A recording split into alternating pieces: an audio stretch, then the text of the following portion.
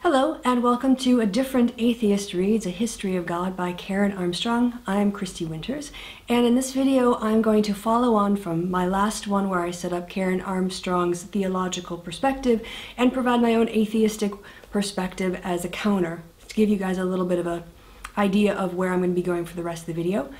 Before we start, just want to point out my orchid. This is the plant I got 2 years ago. I managed to keep it alive, and not only is it alive, but it's thriving and blooming, so I thought I'd share it with you guys. A little bit of something in the background as well to brighten up the frame. So enjoy the orchid if you like that sort of thing. Alright, getting started. In the last video, we saw that Karen Armstrong's worldview, as I distilled it, was really founded in... Karen Armstrong's worldview is grounded in the notion of there being a reality of God, that no human expression of God can be ultimate, and that we need a real pluralism and tolerance for people's different religious experiences. In this video, I'm going to present my counter-arguments. In terms of her claims about the reality of God, my response is going to be an atheistic position, which I will explain shortly. And on the idea that no human expression of God can be ultimate or definitive, I'm going to counter with this problem with making empirical claims that cannot be tested as problematic generally.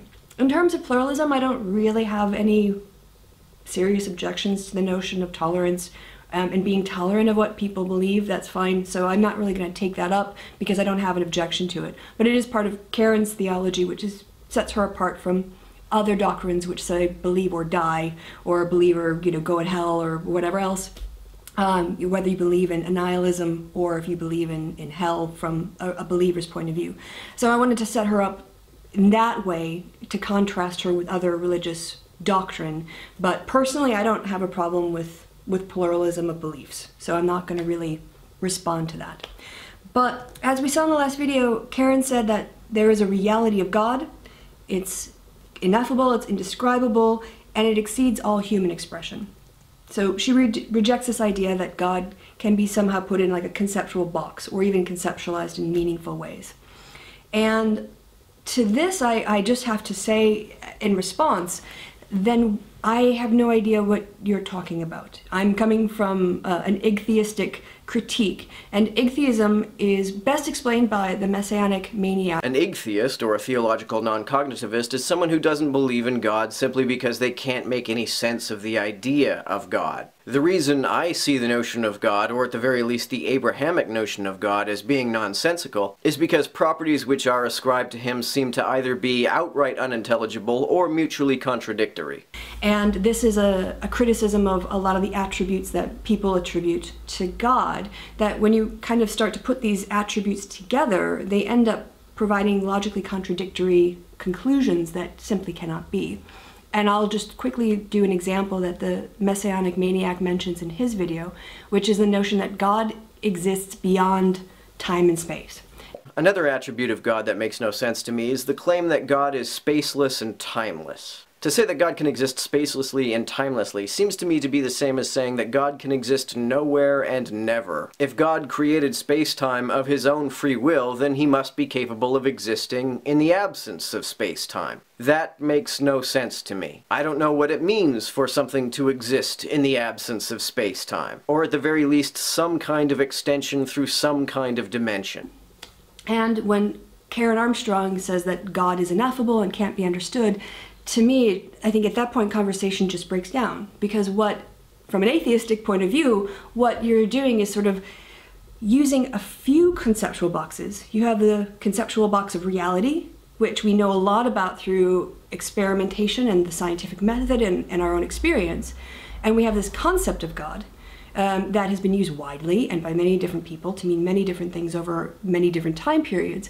And you're saying that God and reality can exist on the same conceptual plane, but even though we can go farther into reality and make very precise statements and measurements and predictions theoretically about the nature of reality and how it should behave, other than seeing the word God on this box, we are not allowed to get into the box. We can't open it up and look inside and see how the pieces fit together the way that we do with reality, although you're attributing the same level of empirical weight to this sort of, I would say, conceptual box with the name God on it, opaque as it is and inaccessible as it is, and equating that with reality, which is not opaque and which we can, investigate and test. So I understand that a lot of people do that because they don't feel like that there are the words to describe their experience. That's fine, but not being able to describe an ineffable experience is a very different empirical claim than saying I had an ineffable experience, therefore God, which is not me, but external to me and connected to me, is also ineffable. And I think that there's this tendency perhaps to slide from personal inability to express emotions through concepts and language, which is a barrier we all face, to making assertions about the nature of God based on your experience. That would be like me, making projections of what the moon is like based on my experience. I mean, we kind of allow this for God, but why? And so I resist this notion that we could put God into a box and not have anything to say about it, because I don't think then anything meaningful can come from it. So I think I've said enough about ichtheism, and I want to get on to my other point, my other critique, that no human expression can be ultimate. So yeah, it might just be down to different value systems, but we saw from the last video that it was less important for Karen Armstrong that claims be logical or scientific, and more important that they are effective. And I do care that ideas are logical and that claims about external reality are scientific, because we have an agreed upon way of developing facts and knowledge, and we use facts and knowledge to contain our own biases and our own desires to project things or only pick up things that confirm what we already believe. And this is a bias that we all experience, theists, atheists alike. And as long as we're aware of it and we start to check ourselves and we question whether our conclusions are based on our biases or based on the external facts at hand, then I think we're on a better path to being true. Being not truth with a capital T, but being having a value of being accurate in terms of the claims that we make. So to say that you can never have any expression of God because God is this ultimate thing that defies description, again, it comes down to, I don't see how that's particularly helpful. And I think even if you make claims that God is ineffable and that human beings can't describe God because of his ultimate, he is ultimate reality, we end up doing it anyway, because we are bound by language. We think in concepts and we think in language. And so if I say God is ineffable, I'm still going to get an idea of God in my head. That's probably based in my own experiences or other people's relating of their experiences. But if someone else is having a conversation with me and they have a completely different set of experiences, we're going to be talking at cross purposes. So as a social scientist, concepts and their definitions matter, and you don't have to have just one correct definition for concept. You can have 17 different definitions of God.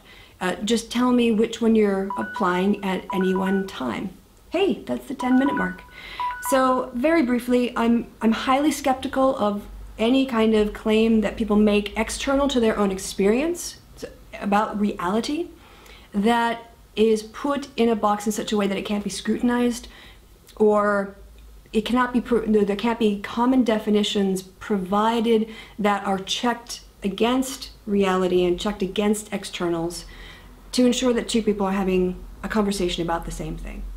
So it's not really atheistic, I guess, more epistemological, but I think they kind of go hand in hand. I hope you thought this a little bit interesting, and in order to make sure I keep to time, I'm going to wrap it up. Thanks so much for watching, and I'll see you in the next video.